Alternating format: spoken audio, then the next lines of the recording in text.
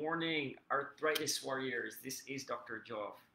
And did you know that one of my close friends is Anchor? Oh my gosh, let me check this. What may nikuan? One of my close friends is Anchor Simon Estreba in DYRF Radio. And he invited me in his show to share something important and valuable para sa mga OFW. So, Anchor Simon Estreba in DYRF Radio ORAS para sa OFW. You can check the entire talk below. The link is here. But also, naaba mo'y kaila na OFW na nagsakit ang tuhod. My advice is before mo larga, get your knees checked, especially sa mga seaman na musaka, kanaog sa hagdan. So daghan kay barko, no? Daghan kay mga barko na musaka ka, munaog ka sa hagdan, musakit ang tuhod. Get your knees checked if naamoy na bati. And also, I also discussed kung naamoy mga kaila na OFW man gibilin ang pamilya na naay arthritis sa balay. This is a quick tip na matudlo ninyo sa ilaha, especially kung bugnaw ang panahon, musakit man na ang joints, kung naay arthritis, you can actually cover up, habula nato ang tuhod para di mo bugnaw. Okay, the cold contracts the muscles and the ligaments mo sakit ang tuhod.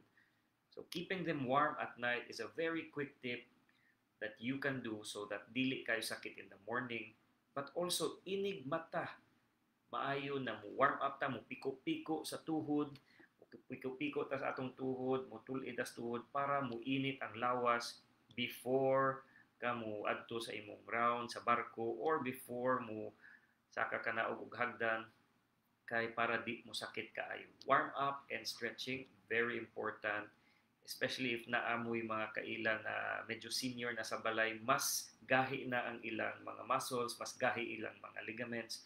So kanang mga ligaments, mga higala is kaning mga naadiri sa kilid, pwede na sila mugahi and that means mas sakit ang inyong tuhod. So kung muinit inyong lawas, muinit ang dugo, mas relax ka, mas dili sakit ang inyong tuhod. So blessed morning sa inyo, Mr. Elisar Kapidlak and Ma'am Remy Moranta. Blessed morning to you too.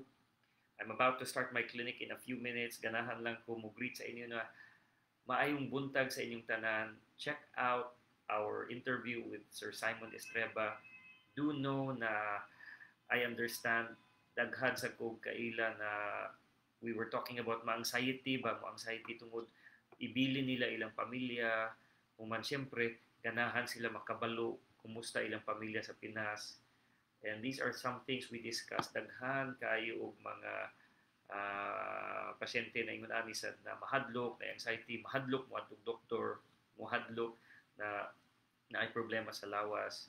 Pero to be honest, I think na muni akong gina-treat sa akong mga pasyente, dili lang ang ilang sakit sa tuhod, dili lang ilang mga physical na problema, pero maminaw sad gid ko sa ilang storya kay diha ta makabalo mga higala kung naay mas loud na problema sa ilang hunahuna, naa ba sila anxiety, naa ba sila kahadlok, kay ganahan ta na matreat sad na para mas malipay sila, inig uli nila, dili kinahanglan tanan physical lang ang ayuhon, tambal lang ihatag. Maminaw sa tanila para mas makatambag ta og ganahan sa natong mga pasyente na ay maminaw sa ilang mga problema, no? So thanks so much. Have a great day. I hope this is a quick tip that you can use. Number one, keep your joints warm at night. Habol, blanket. And of course, when you wake up, that's the time you feel stiff and cold. Move, get a warm up and a stretch that you can do regularly. And I'm inviting everyone to my Facebook Live this coming Sunday, 9 a.m.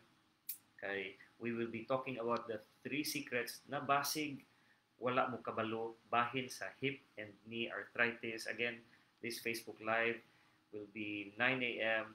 here, and then those who are interested, there is no fees, nothing like that.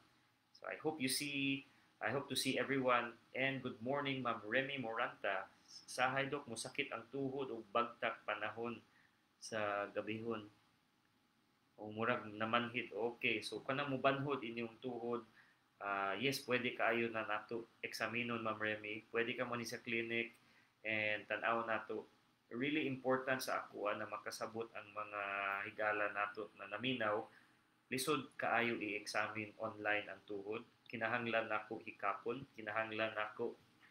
So kani, this is kinahanglan nako hikapon, tan-awon nako kung sakit ba. So kani tuhod man kanahon nako pikon, matulid ba, mas straight ba, hikapon gina nako ang tuhod after kung maminaw sa pasyente. Mao na para sa inyong tanan, dili nako mo dawat og online consultation tungod kay di man nako ma-serve, ma-examine og tarong ang pasyente.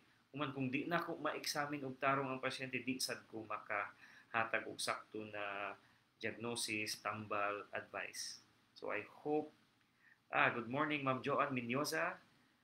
So may buntag sa inyong tanan. I hope that was helpful sa inyo ha. And I hope to see you again sa Facebook Live.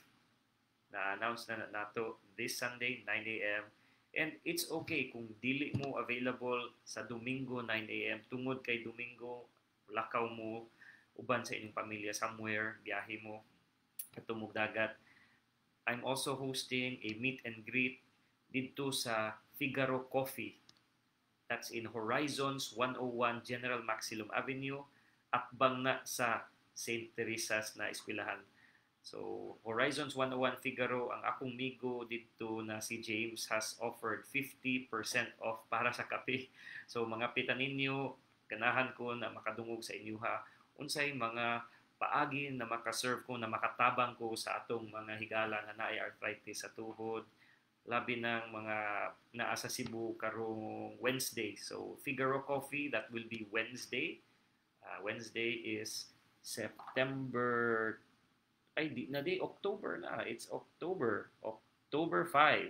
That's Wednesday, October 5, 10 a.m. next week. Mga pita ninyo. And I hope to see you there to talk about how I can serve you better. Unsay matabang nako sa inyo ha. And of course, pwede sad mo musturya-sturya sa ubang tao na hopefully na ay mga issues na pareha og issues, no? Have a great day, guys. Have a wonderful day. Always stay grateful. Pasalamat na pirmi. Bye-bye.